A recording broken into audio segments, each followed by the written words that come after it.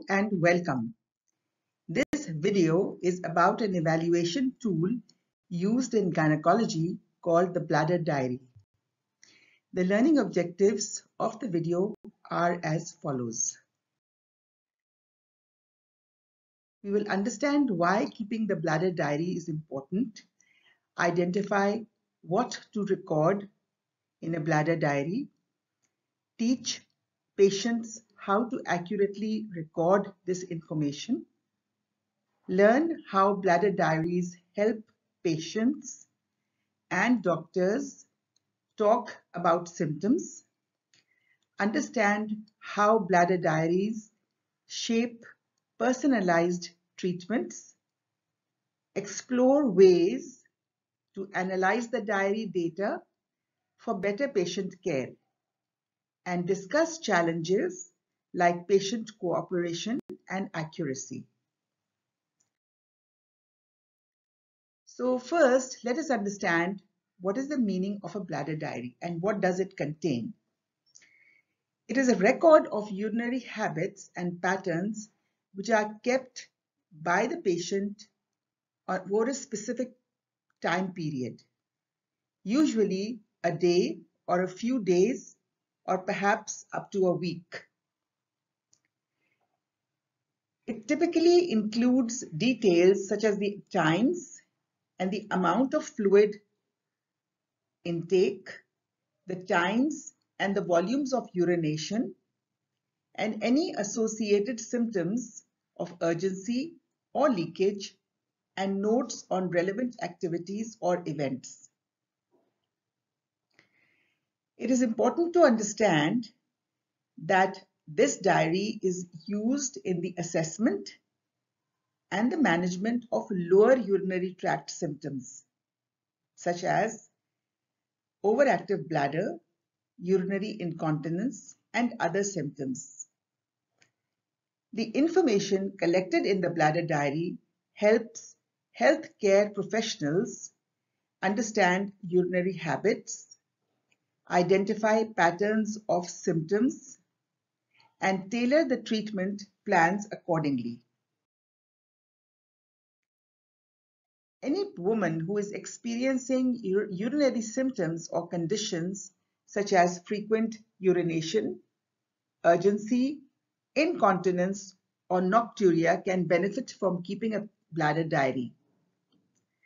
This includes individuals with overactive bladder, infections, pelvic floor dysfunction, and other symptoms.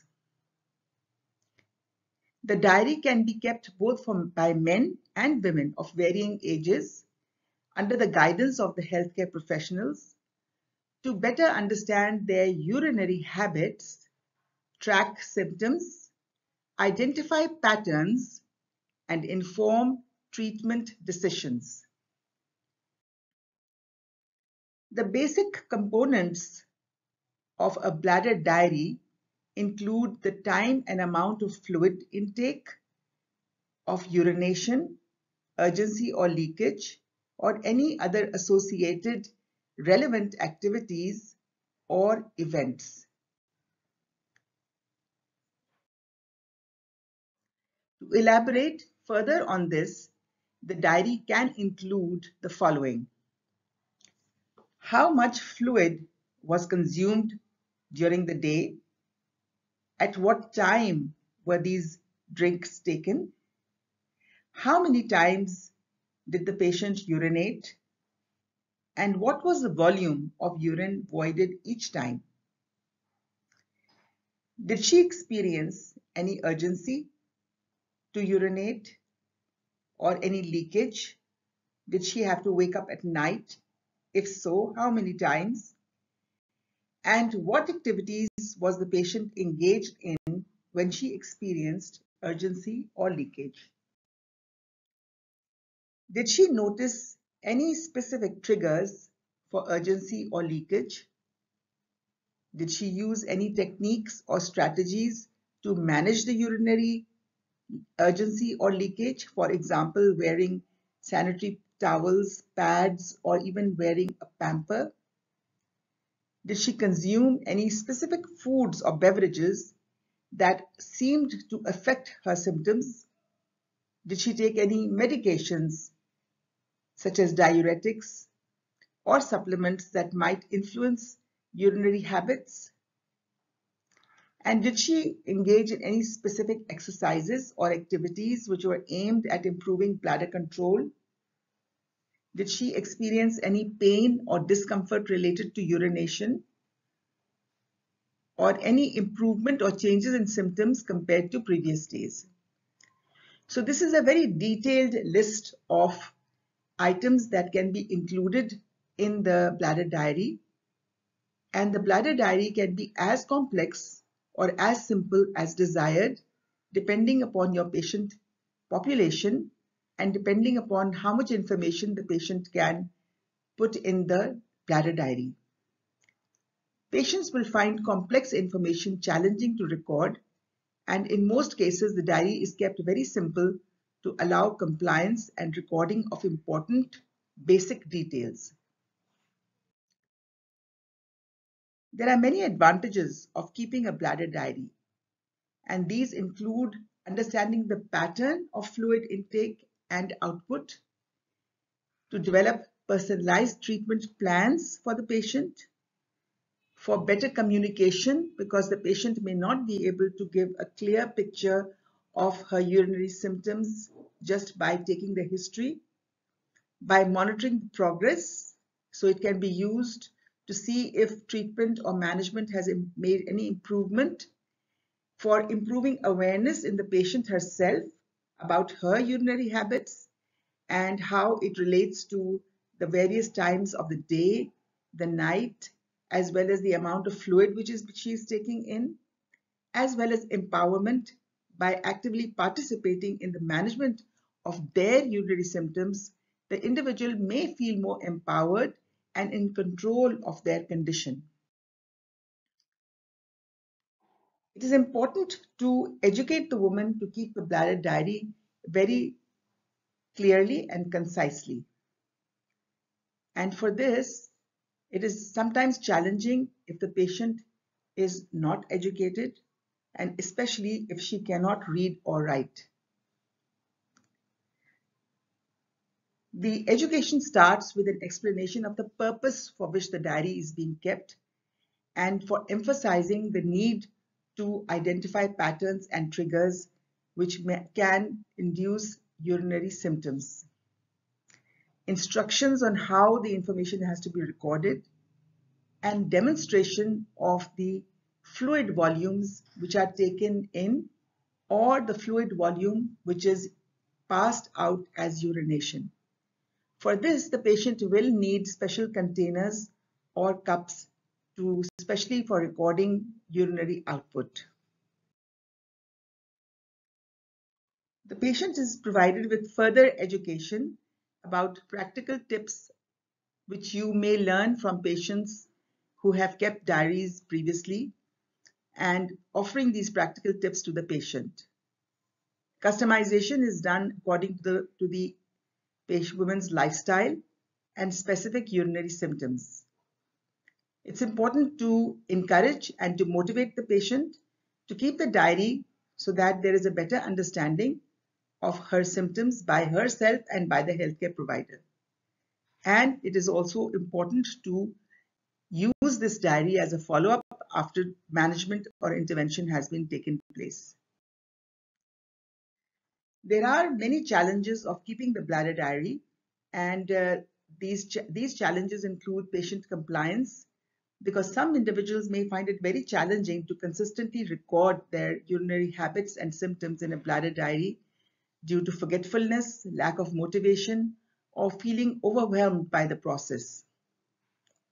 There may also be inaccuracies in the recording of the information and the estimation of the fluid intake or the urine volume, leading to unreliable data. There may be interpretation of symptoms such as urgency or leakage, which may be very subjective, leading to variations in how individuals perceive and document their experiences in the bladder diary. Individuals may also feel embarrassed at times or uncomfortable disclosing certain details about their urinary symptoms, particularly if they involve incontinence or other sensitive issues which can affect the reliability of the information recorded. External factors such as busy schedules, limited access to the washroom or the restroom, or disruptions of daily routine can impact the ability to keep and maintain a bladder diary consistently. Sometimes the healthcare provider may ask the patient to take time off from if she is a working woman, but then this will not give a very reliable pattern because you have now removed her from her usual normal lifestyle.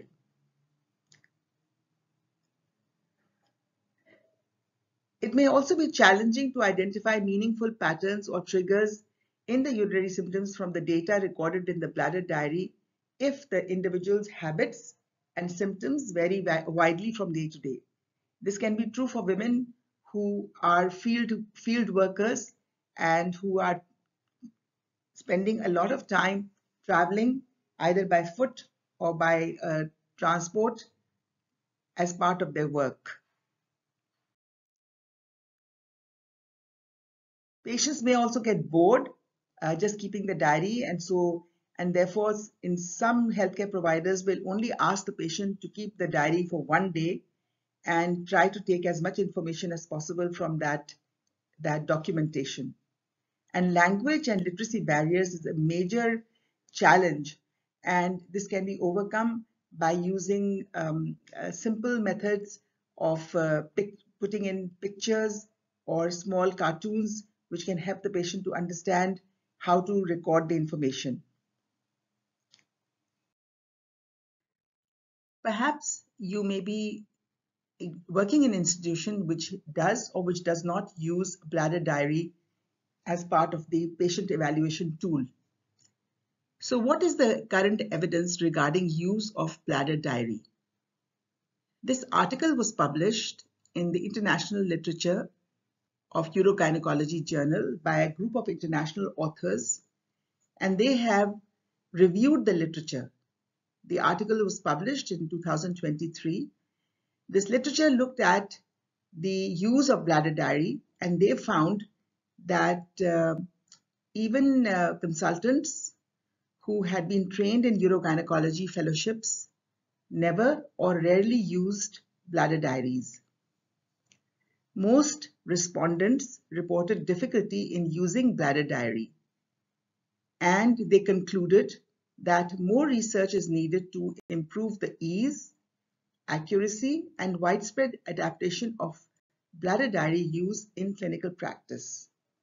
So the bottom line is that the bladder diary is a very useful tool for evaluation of lower urinary tract symptoms.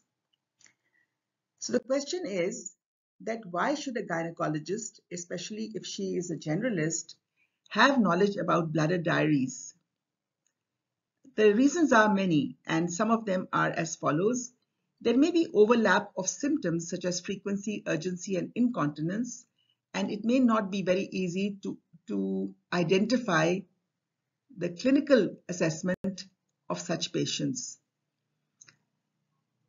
The diary also gives a comprehensive assessment of patients with pelvic floor disorders affecting the lower urinary tract. It allows collaborative care with urologists or other specialists in managing the pelvic floor dysfunction. And it can also have a role in preventative care, treatment planning, post-operative management, and patient education. So it is important for a generalist and a gynecologist to have an understanding of bladder diary and also to use the bladder diary for evaluation of patients who have urinary symptoms pertaining to the lower urinary tract. So knowledge of voiding patterns in women is essential for early detection, diagnosis, treatment, and prevention of urinary tract disorders, ultimately improving women's quality of life and their overall health. So what do we know about the urinary habits amongst asymptomatic women? This is an article that was published in the year 2002. But it is an interesting article because this is among the very few articles talking about normal women and their voiding patterns. So this study was done in the United States, but they looked at a multiracial population to identify their voiding patterns. And in this study, they found that the races that were represented were 39% Black women, 39% white women, 12% Hispanic women, and about only 9% Asian women. They found that subjects voided a median of 8 times in 24 hours, and 95% of the subjects recorded fewer than 13 voids per 24 hours. This patient population represented all ages and was not confined to a young group or an older group. They also found that a median of 4 voids per liter of fluid intake was seen, and a median of 5 voids per liter urine output was recorded, fewer than 12 voids per liter output.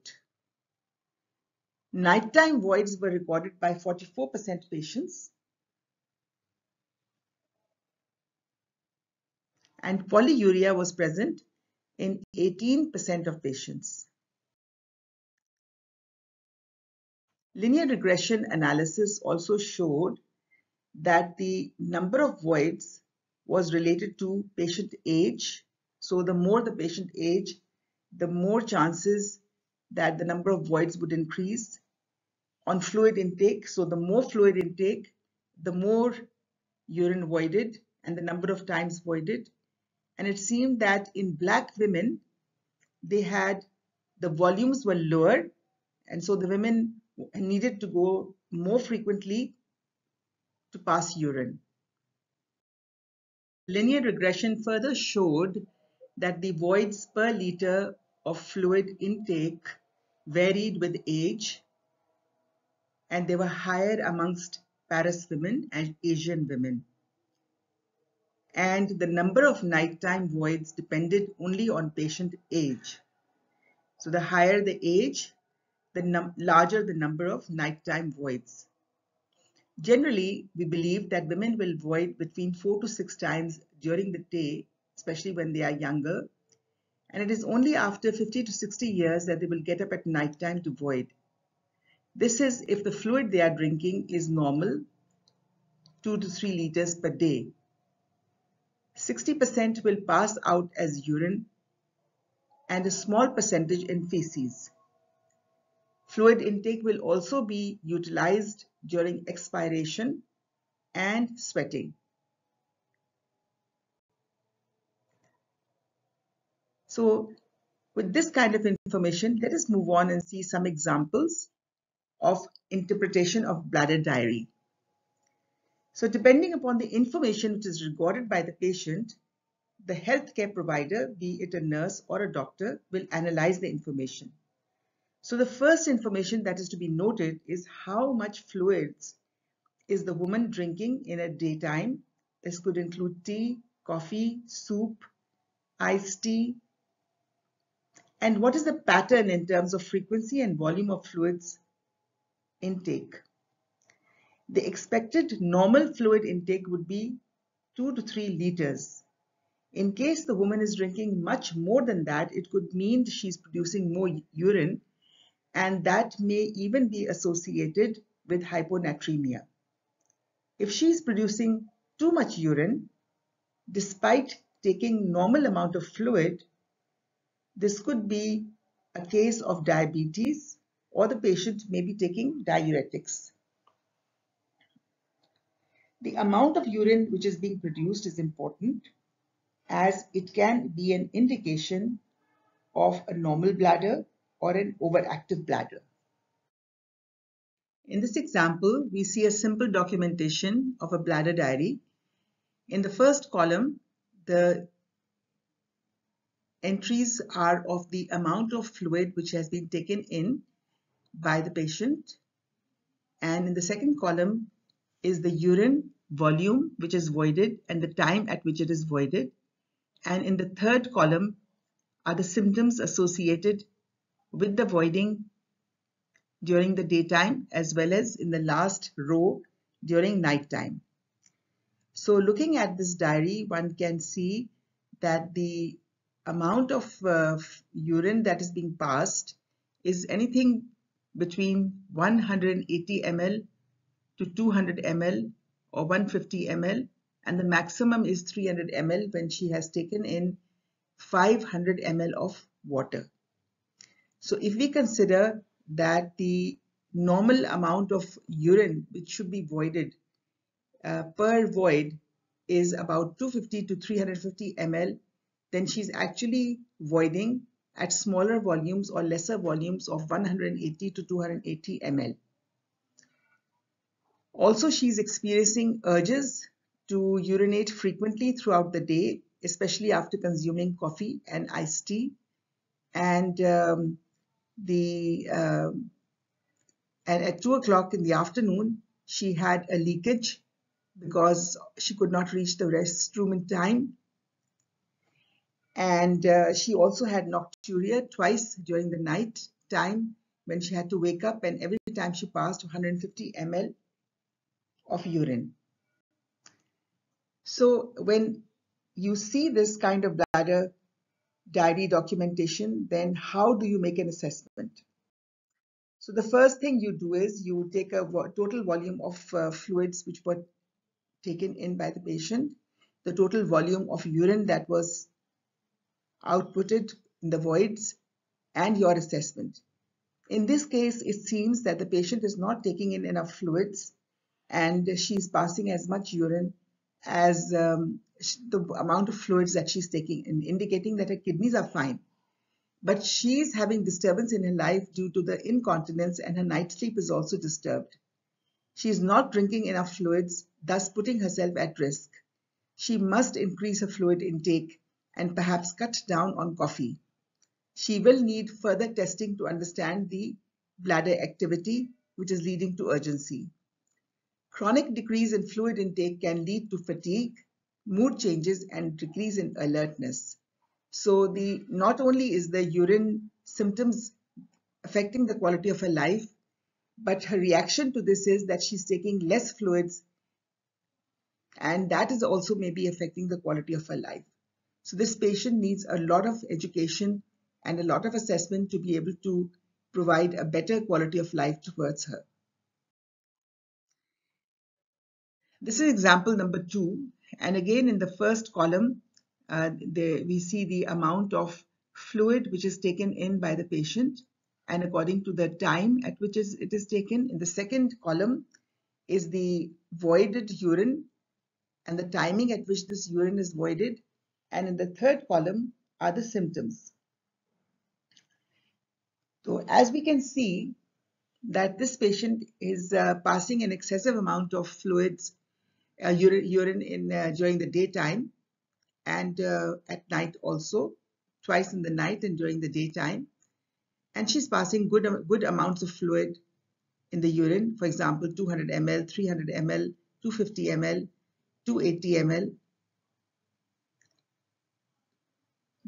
She's experiencing frequent urges to urinate throughout the day and the night, and she also had nocturia, but there was no episode of urinary leakage, no pain or discomfort during urination. So again, we will calculate the total amount of fluids that she has taken in during the daytime and the nighttime. We will calculate and add the total amount of urine that she produced, and then evaluate that with the symptoms. So here we find that the amount of fluid that she's taking in is about 2,300 ml, but she's producing a very large quantity of urine. And this may be causing symptoms of frequency and symptoms of urgency because of the large amount of urine being passed. This woman is producing more urine as compared to her fluid intake, and she may be suffering from either diabetes mellitus, diabetes insipidus, or from chronic renal failure, and further testing is required to identify the cause. So as you can see, the bladder diary will not only tell you about bladder symptoms, but it may also tell you about other conditions which may be causing some change in the urinary pattern, as a result of which the patient is now experiencing urinary symptoms. In this particular case, she is experiencing frequency during the daytime and the nighttime. In the third case, example number 3, we again see these 3 columns, and we see that the patient is experiencing symptoms such as frequent urges to urinate during the day as well as nighttime, and she only woke up once during the nighttime. She has passed urine and leaked urine once during the day, and she also had stress incontinence once in the evening when she was coughing while sitting down after dinner. In this particular case, we find that the total amount of fluids which was taken in was 2,100 ml, and the total urine passed was 2,900 ml. Patient seems to have mixed incontinence with urge incontinence as well as stress incontinence, and further testing is required for diagnosis. So it is very clear that the bladder diary will help us to evaluate the symptoms but will not give us a diagnosis. Even after evaluation of symptoms on history taking, you can sometimes identify the underlying diagnosis, because if the patient has only stress incontinence, then you can understand that this is the main symptom. Or if the patient has mainly urge incontinence, you can understand that this is the problem. However, when you have mixed symptoms, then this kind of bladder diary will be very effective in highlighting to the patient and to the healthcare provider the kind of fluid intake, the amount of urine being outputted, and how it is affecting the patient's symptoms. So the previous 3 examples were very simple examples of how a bladder diary can be configured and how it can be used by the patient. However, you can have very elaborate bladder diaries, and depending upon what kind of patient volume you have, what kind of patients are coming in, and depending upon how you want to collect the information. And this is an example of such a slightly more complex bladder diary configuration. At the same time, the diary will also contain a page or 2 pages to contain accurate information about the patient's history, her drug intake, her medical history, to try to identify how that may be influencing the urinary frequency or urgency or stress patterns.